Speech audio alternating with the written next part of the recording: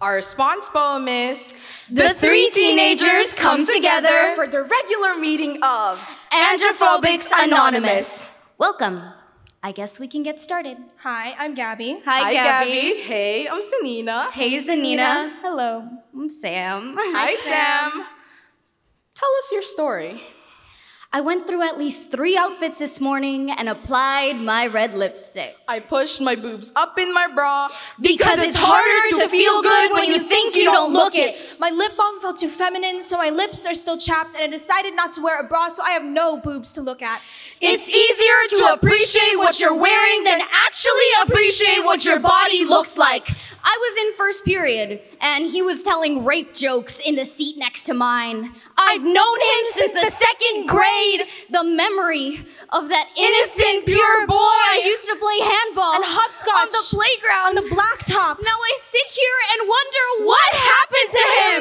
I didn't feel this fear around him before. The coldness running down my spine. The discomfort in my neck. Somewhere between the Cute crayon drawings. And the internet porn. a pervert was born. So now we keep our heads high when walking past a guy and stare deep into their eyes that burn back, showing no signs of weakness. I was walking to class and I couldn't decide if I want men to look at me. if I want to be the man that everyone is looking at.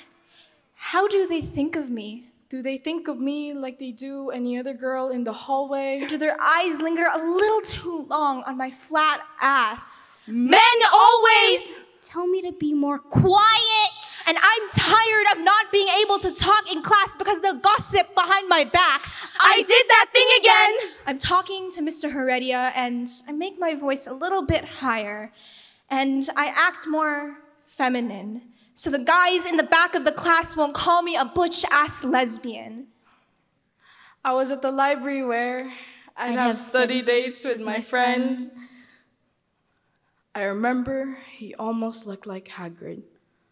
Tall, bulky jackets.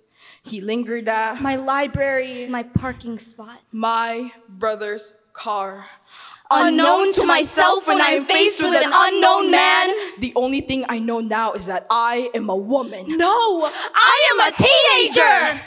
Don't turn your head. Don't smile. Don't make eye contact. Listen! This is not a me